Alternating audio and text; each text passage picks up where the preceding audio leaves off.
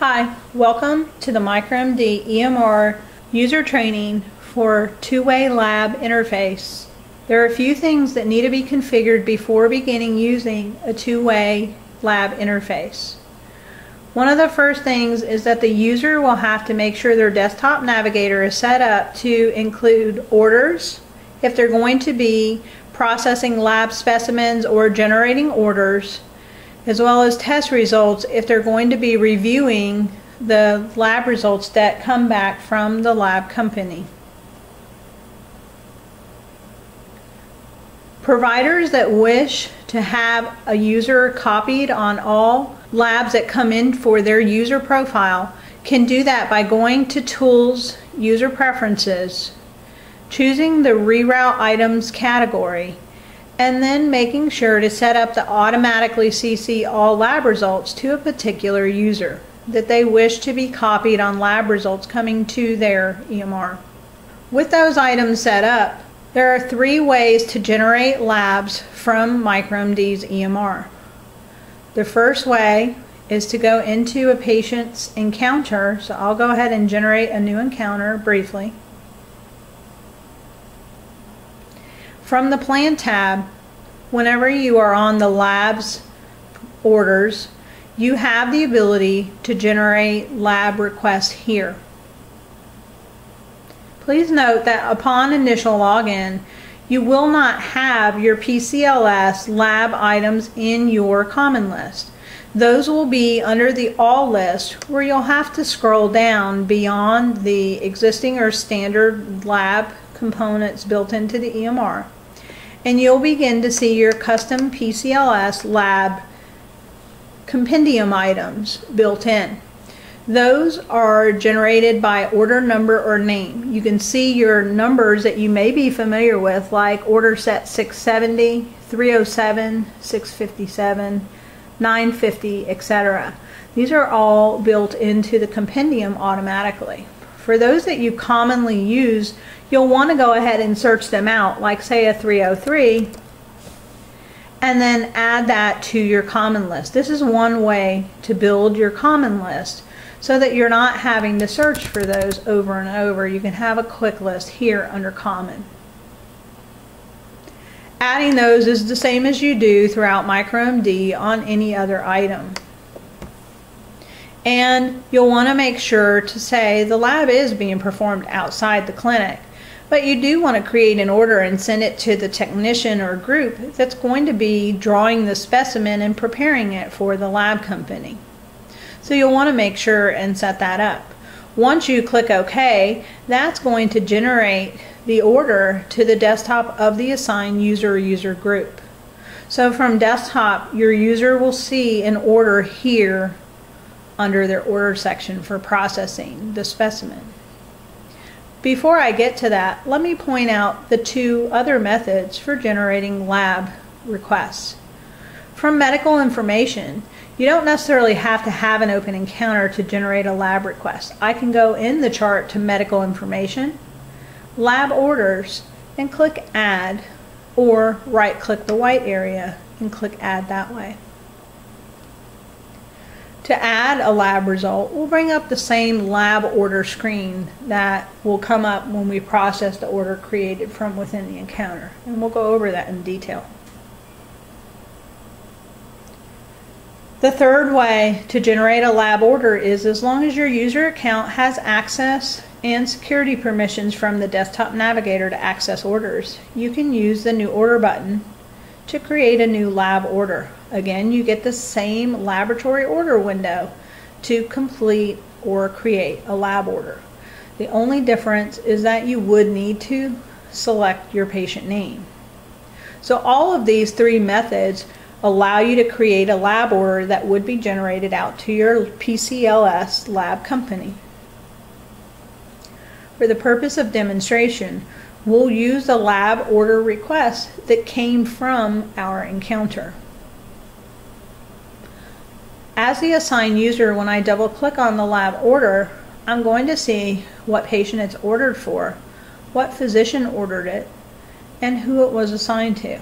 I'm also going to see the lab order that was requested. I want to go ahead and add something else to this panel because it doesn't really make sense to just send off medication. Now, notice with this lab order, there is some panel specific data. It's very important to keep your eye or watch for this red label because that means that customer particular information is going to be needed to process this lab. Failing to do so will result in the lab request being rejected. So when I see panel specific data is required, I simply click on the icon just below it and choose exactly what it tells me, which is panel specific data. In this case, it's wanting to know the patient's prescribed medications, and I can enter those here. If you had another item that needed to be added, you would simply add a comma and just keep adding those items. Once complete, just click OK. Specimen source is how you obtained or how that particular item was obtained. Notice my drop-down list has multiple items, and that's coming from my common list and from what was chosen for this patient in the past. So if you'll build your common list, if you're commonly doing blood, venous, and urine, you'll have those at quick access using this drop-down arrow. Otherwise, you'll need to use the search book to find those. Collection date and time, quantity, how much was drawn. This is not necessarily required, but you can enter 0.5, 1 ml, whatever is appropriate. You can also add specimen comments here if needed.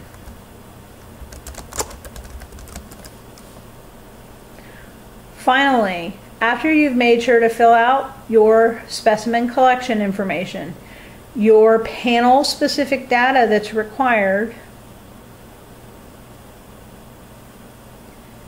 you'll want to set the specimen collection status to specimen collected. This is the first step in generating the order out the door to your lab company. You would choose the appropriate location for the lab. Order status will default to requested, and that is appropriate. With a specimen collection status set to specimen collected and an order status set to requested, the system's automatically going to process this order. Without setting it to specimen collected, it will never move from a requested status. It's telling me that I'm missing certain information in the specimen source and or quantity values. It allows me to resend anyway if I want to, and I did. So now you can see that this not only is set to requested, but it's also indicating the date performed information as well. If we sit here long enough, you're going to see the status change. It's going to fall off my screen from requested, and it's going to move to a status of specimen collected, and eventually to specimen or request sent. The request has already been sent, and you can see that status here.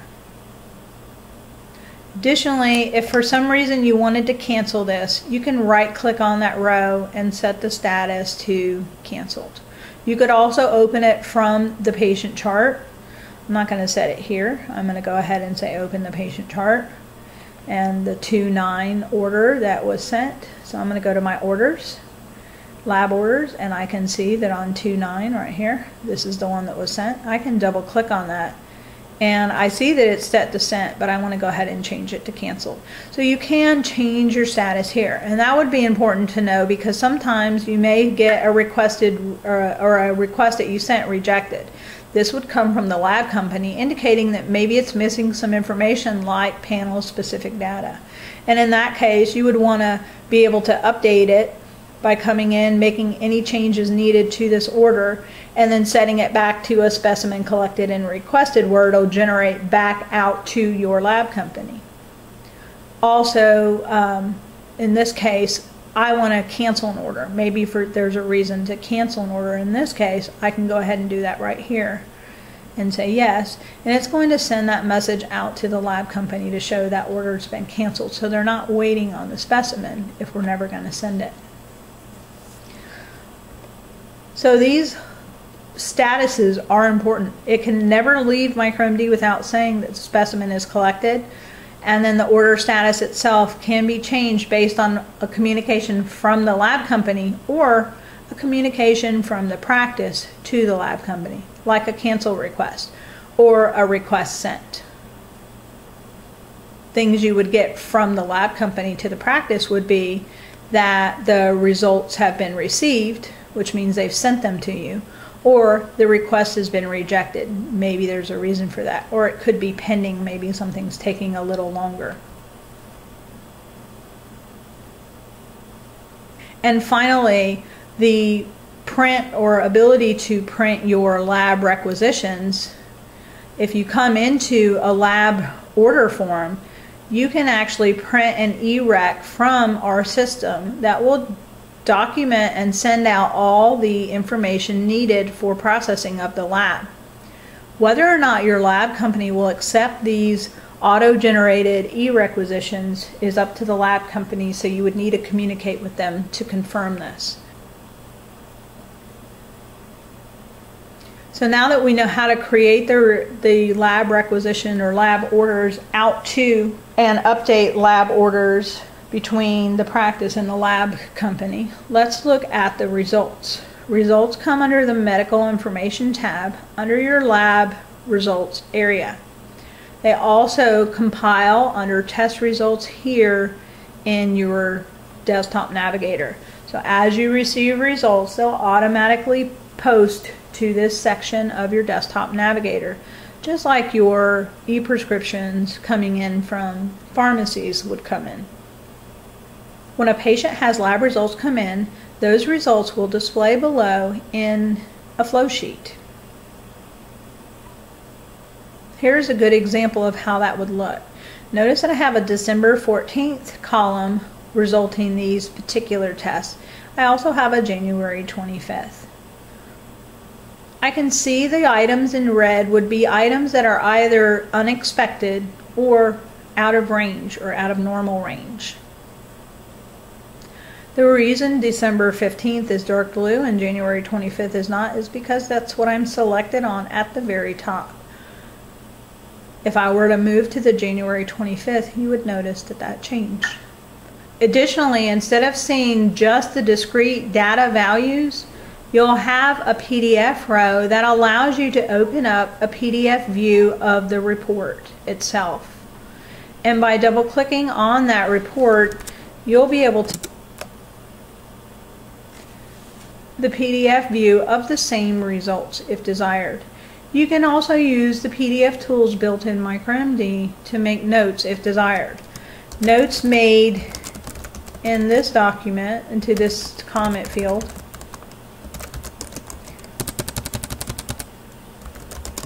can be searched when in the document manager in MicroMD. It also creates a tab here where anybody coming in will know that on this date and time this user made notes to that particular document manager document.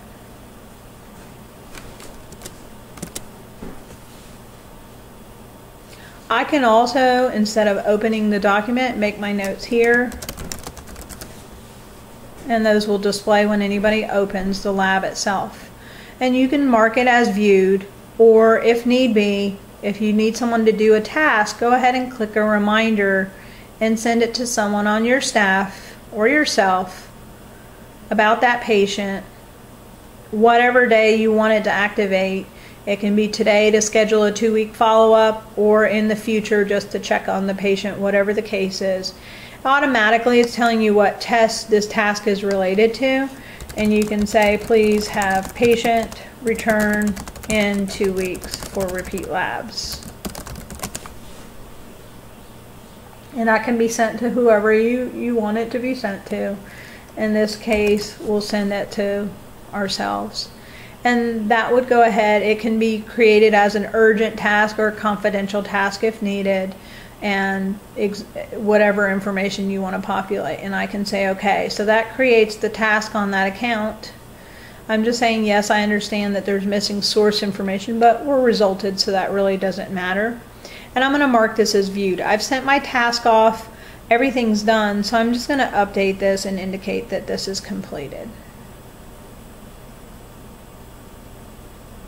What would happen with those steps is that order then, or that test result, falls off my desk. It's no longer a not viewed. It would be considered a viewed and resulted or a completed task.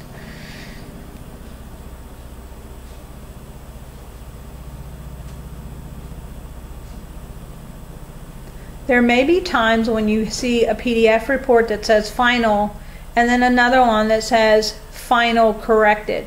So maybe the final was returned, but then they had to correct the result or information on it. And that is the only time you would see duplicated items like that. Otherwise, you would simply see a lab request and then a final report on that lab request, which would display as shown here.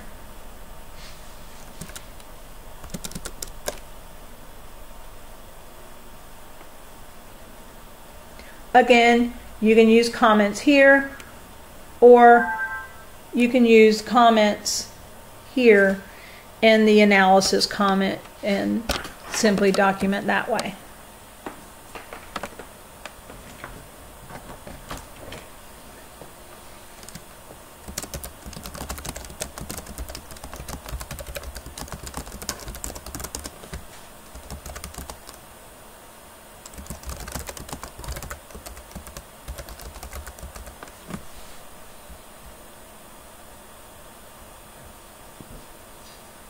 Mark it as viewed, say OK, and that completes that lab. Everything files not only in the patient's medical information tab and will continue a flow sheet every time you run that same test, so you can quickly compare the different levels like this, but it also stores in the patient's document manager the PDF versions of the reports. This concludes our training on sending lab requests, printing lab e-recs, and reviewing results from your custom PCLS lab interface. If you have further questions, please contact us at support@medicalsoftwareinc.com or call us at 800-846-2900.